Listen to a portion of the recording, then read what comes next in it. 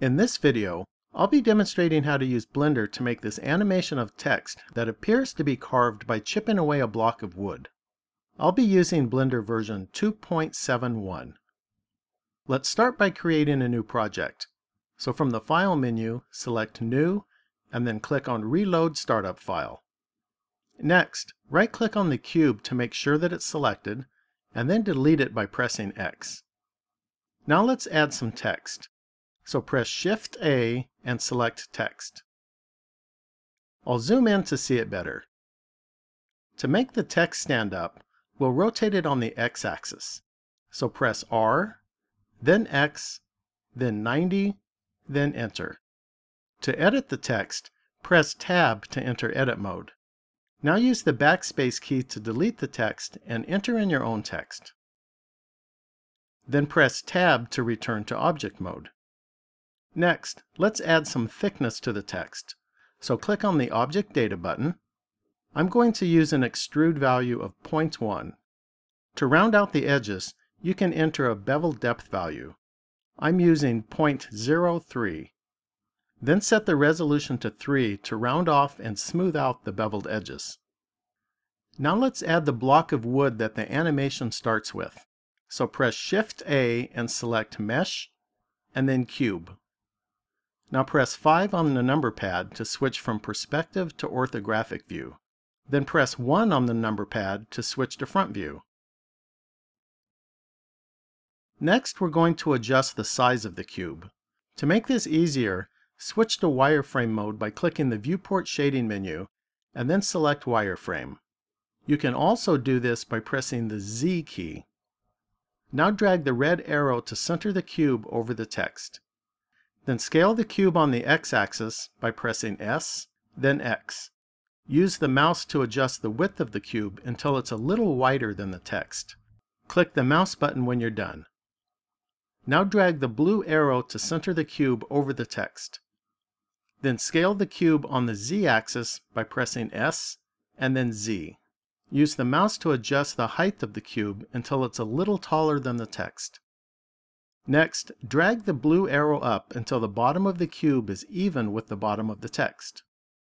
Now press 3 on the number pad to switch to right side view. Then scale the cube on the Y-axis by pressing S and then Y. Now use the mouse to adjust the width of the cube until it's a little wider than the text. Now press 1 on the number pad to switch back to front view. Next, we're going to bevel the edges of the cube. To do that, click on the Object Modifiers button. Then click Add Modifier and select Bevel. Set the width to 0.2. Then to make the bevel smoother, set the segment value to 5. Then click Apply. You'll notice that the width of the bevel on the left and right is wider than on the top and bottom. So let's make some adjustments. To do that, press Tab to go into edit mode. Then press A once or twice until nothing is selected. Then press B and draw a selection box around these right side vertices. Then scale on the X-axis by pressing S, then X, then 0.2, then Enter. Then drag the arrow until the cube is a little wider than the text. Now we'll do the same on the left side. So press A to deselect everything, then press B and select the left side vertices, then scale by pressing S, then X, then 0.2, then Enter. Then drag the arrow until the cube is a little wider than the text. Now press Tab to go back into object mode. Since we're going to be chipping away this cube during the animation, we need to add more geometry to it. I'm going to do that by using the Remesh Modifier. This will generate a new mesh while keeping the same overall shape of our cube. So click the Add Modifier button and select Remesh. We want a lot of detail, so set the Octree depth to 7. Then click Apply. Now click the Viewport Shading menu and select Solid. To add extra smoothing, click the Tools tab and then click the Smooth button. Next, let's set the material for the cube. So click on the Material button and then click New. Now come up here and change this from Blender Render to Cycles Render. Then click the Use Nodes button. We'll keep the diffuse surface type. Next, click on the little button on the right side of the color and select Image Texture. I have an image of a piece of wood that I'm going to be using. You can find a link to this image in the video description. To select the image, click the Open button. Then navigate to the image and select it. To make the image appear on the object, we need to UV unwrap the object. We're going to do the UV unwrap based on the position of the object, so rotate the view a little until the top and right side are visible. Then press Tab to go into Edit mode and press A once or twice until everything is selected. Now press the U key and select Project from View Bounds. Next, press Tab to return to object mode. Now if you click down here and select Material, you can see the image. Next, we'll add a displacement to the material to add some depth to the wood texture. To do that, click the Screen Layout button and select Compositing. Then click the Shader Nodes button. This node represents the image, and I'm going to use the color output for the displacement. So add a connection from the color output to the displacement input. This will add some depth to the wood texture. Now, using the image's color output for the displacement is not something that I would expect to work well for all textures, but it has worked well for me whenever I've used wood images. Now click the Screen Layout button and select Default. We're going to use this material later, so give it a name. To do that, click here and type a name. I'm going to name it Wood. Now let's apply this material to the text. So let's hide the cube so that we can see the text. So go up to the outliner and find the cube. Then click the button that looks like an eye to hide the cube. Now right-click on the text to select it. Then to set the material, click the New button. Then click the little button on the left side of the material name and select Wood. We need to UV unwrap the text, but first we need to convert the text to a mesh. To do that, press Alt-C and select Mesh from Curve Meta Surf Text. Now to do the UV unwrap, press Tab to enter Edit mode, then press A once or twice until everything is selected, then press U and select Project from View Bounds. Then press Tab to return to object mode. Now we can turn the visibility of the cube back on. So from the outliner, find the cube and click the button that looks like an eye. Now is a good time to save what I've done so far. So from the File menu, I'll select Save As. I'm going to name this animation.blend. Next, let's set up the floor that the cube will be resting on. So press 1 on the number pad to switch to front view. Then press Shift-A and select Mesh and then Plane. Use the arrow and move the plane until it's just below the cube.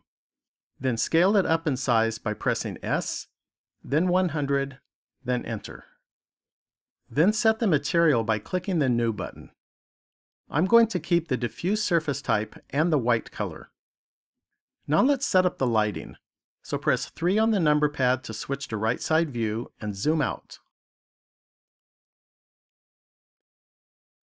Then right-click on the lamp to select it and drag it over here to the left. Then drag it down. Then press 1 on the number pad to switch to front view. The lamp should be positioned above and a little to the right of the cube. Next, click on the Object Data button if it's not already selected.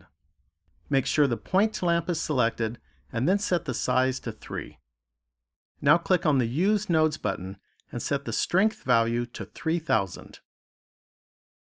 Now let's make a duplicate of this lamp. So press Shift-D. Then use the mouse to position it on the left side of the cube.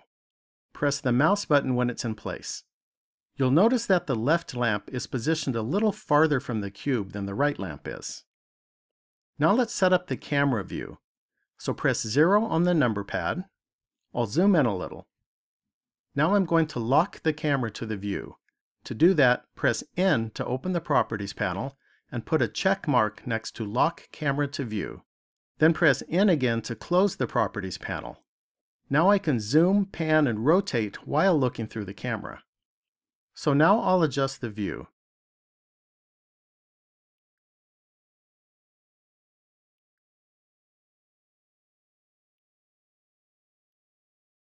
To see what this looks like so far, click on the Viewport Shading menu and select Rendered.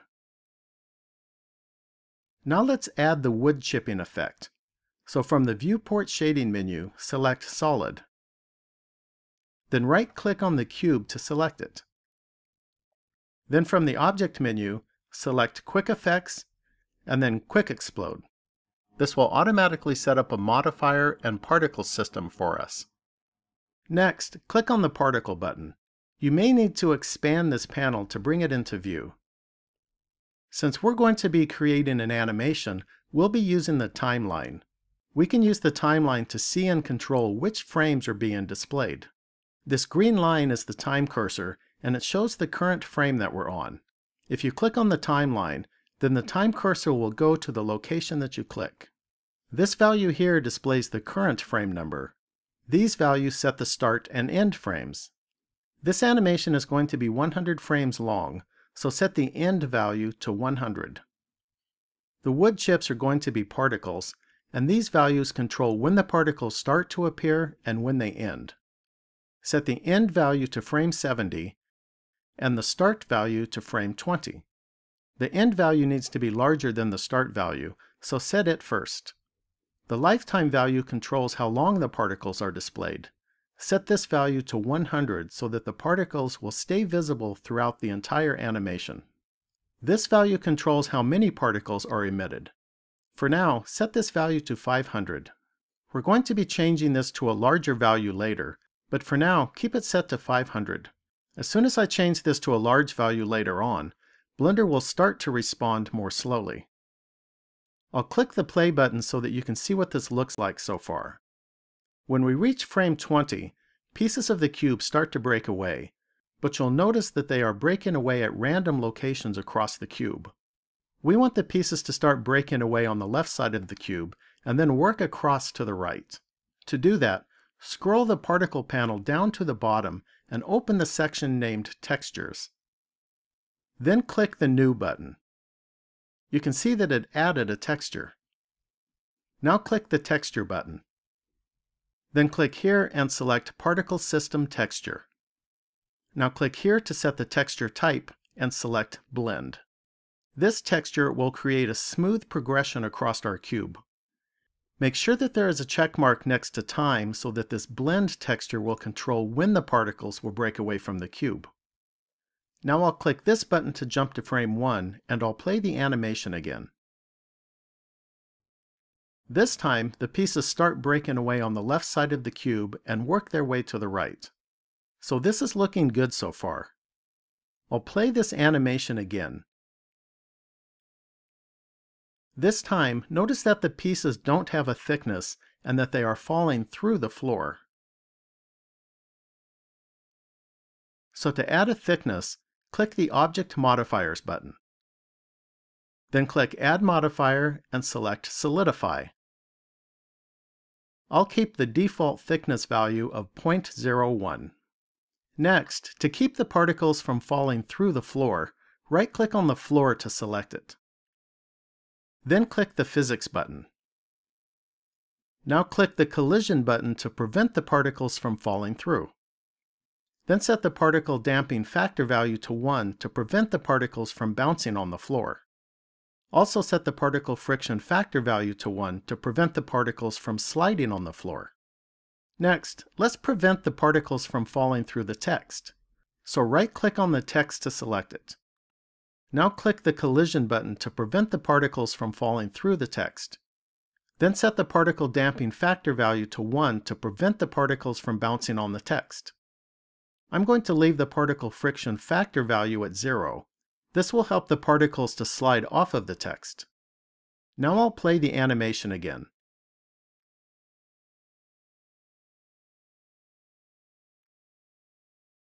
This time the particles have a thickness and they don't fall through the floor or through the text. Next, we're ready to add more particles. So right-click on the cube to select it. Then click the Particles button. At the top, set the emission number to 20,000.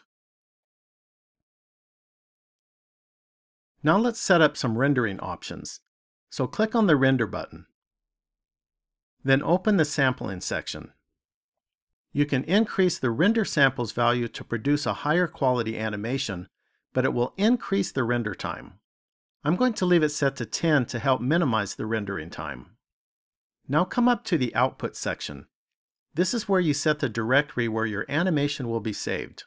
On my computer, the contents of this default temp directory are deleted when Blender closes, so be sure and select a different directory. To do that, click on this button and select a directory.